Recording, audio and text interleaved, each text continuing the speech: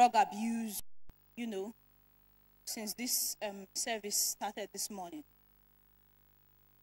What is your take on the series of events and occurrences regarding drug abuse recently in the country? What do you think about it? Do you think it is not your business? After all, it's not in your household. After all, your children are not involved. You brought them up in the fear of God. They are Christians. And so you think this has nothing to do with you. But I'd like to tell you something this morning. It has everything to do with you. Everything. Now, in 2016, there was a report that 40% of Nigerian youths are involved in drug abuse. That was 2016.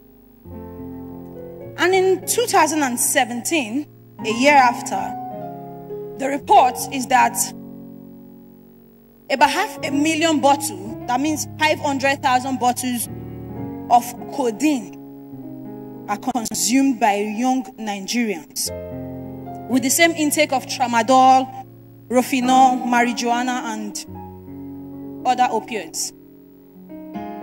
This may still be your business. But today, about 3 million bottles of codeine is consumed on a daily basis. Now, the United Nations did a survey and discovered that 100% of this drug abuse, 69% is on tramadol and 21% is on codeine. Now, this is an alarming trend that is steadily destroying our families and creating an army of zombies. It is creeping into our society. It's already damaging so much more than you think is involved. That if you do nothing about it, if you say nothing about it, even our so-called Christian kids in the home, how are you even sure that your child is not involved in one form of drug abuse or the other? Do you really know that child? Do you go everywhere with your child? See, this issue of drug abuse is our business, and it has to do with us. What is the future of a country where more than half of its youth are involved in drug abuse? I ask you that question this morning. Yes, it's good to have good roads. It's good to have electricity, infrastructure, and everything in place. But of what use is good road and power when there is no peace? Of what use is infrastructure when you can't sleep with your two eyes closed? This issue of drug abuse has to do with every one of us. And we all have a part to play in this. What is drug abuse? Drug abuse is the self-administration of drugs beyond the normal prescribed limit. When you're taking a drug not as prescribed, you are involved in drug abuse. Sadly, we have more of the teens and the youth involved in this, but the men and women are not left out, even old men. The time you have an headache and you are asked to take paracetamol, 1 gram, and then you choose to take 4 tablets instead of 2, you're already involved in drug abuse. As a matter of fact, some persons will say, 2 does not work for me. It has to be 4 or 8. I've been taking it. It's not today it started. So just let me take the 4 or 8. That's what will make me okay. You're already involved in drug abuse. It's not just the one carrying tramadol or the one carrying codeine. You're also involved. Now, there's something about drug abuse that if it is not curbed, it gradually becomes drug addiction. And drug addiction is characterized by a compulsion to take drugs on a steady basis in order to experience the mental effect of it. And once one is already addicted to a drug, it becomes, it will give rise to emotional, physical, psychological, social, economic instability. And this is very distressing and is extremely awful. Has a degrading consequence on our society. A lot of drugs are abused today, the likes of, in fact, any substance that when it is ingested, it gives a euphoric feeling or a feeling of being high can result in abuse today. We have the likes of codeine, tramadol, codeine containing syrups, of course, tramadol, we have rofinol, and then we have alcohol, marijuana, cannabis, and all other types of opioids that people are taking today. Recently, I was speaking with someone and he drew my attention to something because we were talking about this drug abuse issue. And he said, what do you think today that you see a young man and a young woman holding a bottle of soft drink for so long, more than 5 hours, 6 hours? Do you think they are just taking soft drink? I was marveled. They go and check. There is codeine. So you see a young lady or a young guy today holding a bottle of soft drink, cheerfully and just sipping it gradually. Think they are taking soft drink. Meanwhile, they are being submerged in drugs. This is the reality of today. Recently, the wife of the president, Mrs. Aisha Buhari, went to Kano and discovered something, that most of the ladies, the females, teens and youths are involved in drug abuse, and she raised an alarm. And up to today, we are yet to see performance towards that regards. BBC did a survey in Kano and discovered that 7 out of 10 youths are involved. What do they do? Taking cough syrups. When was the last time you checked your child's bag?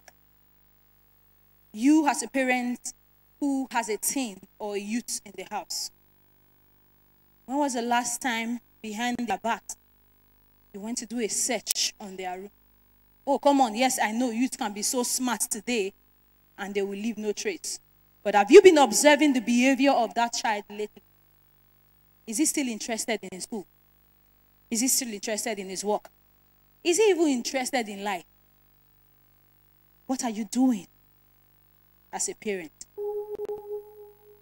This issue is sucking us so deeply that if we do nothing about it, we would have been consumed by the time our eyes will be open. I just pray that that is not our portion. Therefore, I want to say to you this morning, this issue is our responsibility, and it begins from the church.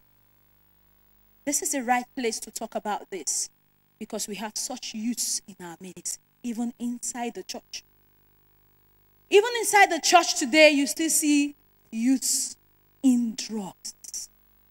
There is no exemption anywhere. This has nothing to do with denomination. It has nothing to do with tribe. It has everything to do with every one of us. Therefore, this morning, this is an awakening call to everyone to rise up to this challenge and join in this campaign against drug abuse. Because sooner or later, you will be affected by it. Therefore, this morning, we are standing not just as a church or as a denomination, but we are standing as Nigerians to plead to the government. We know that this service is recorded live all over the world. So we are pleading to our government to please allocate considerable, budgetary amounts for effective anti-drug campaign. And please equip the National Drug Law Enforcement Agency so that they can do their jobs perfectly. The police is not left out in this fight. It is the responsibility of police to restore sanity and order for the citizens. Therefore, we are calling on the Nigerian police force to act fast on this issue that is killing us gradually. And the healthcare theme is not left out in this campaign. Where are the nurses? Where are the doctors? Where are the pharmacists? Where are the social workers? This is our fight. Where are the doctors who give prescriptions even without considering the effects of those prescriptions? Where are the nurses who administer drugs without the regulation of Dangerous Drug Act? Where are our social workers who are burdened victims who are already addicts? We're calling on everybody. And finally, we are calling on the family, because a functional society is a product of a functional family, and it begins from the family. It's time for parents to wake up to this call. It's time for you to do something about this. We need adequate parental supervision. Please, parents, this is your call this morning. It's time for you to raise youths. You raise your teens and teach them self-esteem. Some of them go in because of the feeling of inadequacy and just feel they want to belong. But there's nobody to talk to them about it. Parents, it's not enough to give your child sex education. It's not enough to give your child academic education. It's not enough to give your child financial education. It's not even enough now to give your child moral education. You need to give your child drug education. It is very, very important. Because if you do not do it, you'll get the wrong message outside. And by the time you'll be crying for help, it may take so long for an answer to come. And what about the youths who are mostly involved in this? We are calling on the youths. Take up this challenge and join in this campaign against drug abuse. Tramadol, codeine is not a diet. It is not a part of our diet. You may be feeling so high, you may be feeling so good, but it's having a detrimental effect on you. Why don't you wake up and seek help? We have our social medias and every other angle. It's a fight against drug abuse. And we can succeed if we put our hands together and enhance this campaign. Thank you.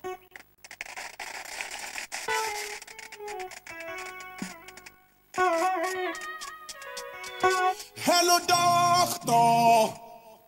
Can I get the tramadol for the road?